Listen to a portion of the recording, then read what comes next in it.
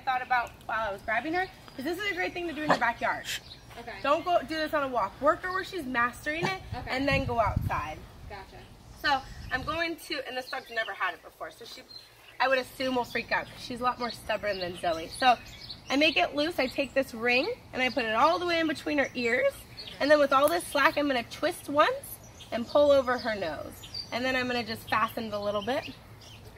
Can you grab that carabiner off of her? Stop. You can just toss.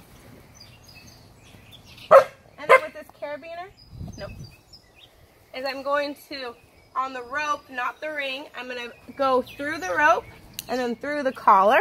And the nice thing about it being up above her, up by her ears, is this is going to block as a safety to prevent this from pulling over her nose.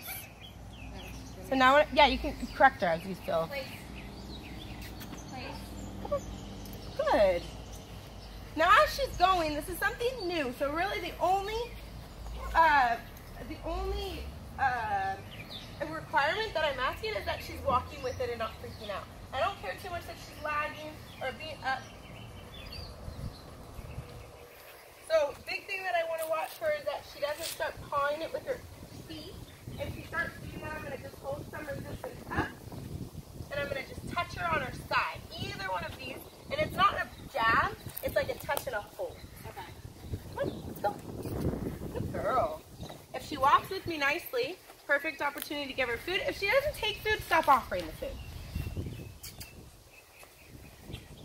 Good. See, that was like a little bit, so I'm not going to freak out so much on that.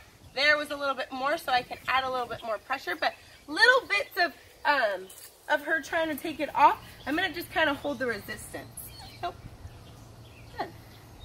And remember, loose leash is telling her she's doing the right thing. Any type of tension is telling her she's doing something wrong. So as quick as you can get to a loose leash, the better.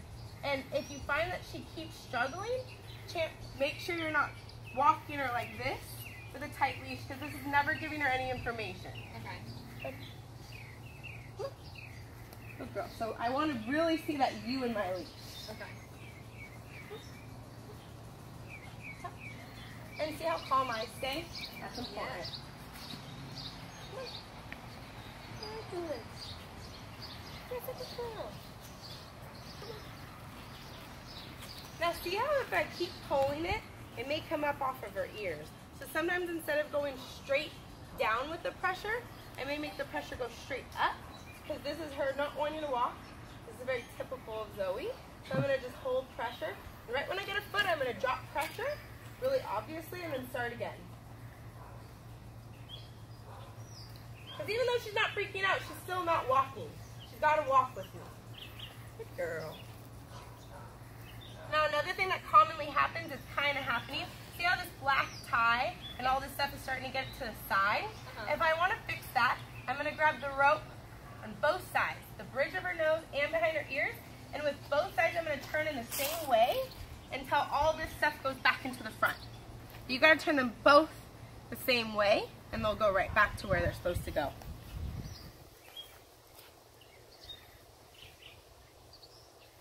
Place. Good. Good. Very good, girl. And again, if the dog will take food from me, Kaya, I definitely think would. Over reward with this. Very good. That was really good. And see how she felt you, and you kind of, like I saw your whole body tense as you came in, and she could feel that too. Okay, really good. Girl. Like, a little bit of this, I'm just going to kind of let her figure it out.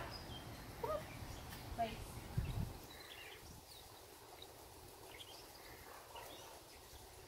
good. Good. Come on, girl.